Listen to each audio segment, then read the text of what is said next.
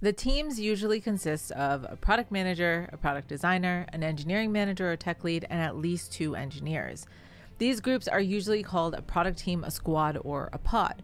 You might be lucky enough to have additional specialists on your cross-functional team, like a data scientist, a UX researcher, product marketing manager, and maybe even a team mascot.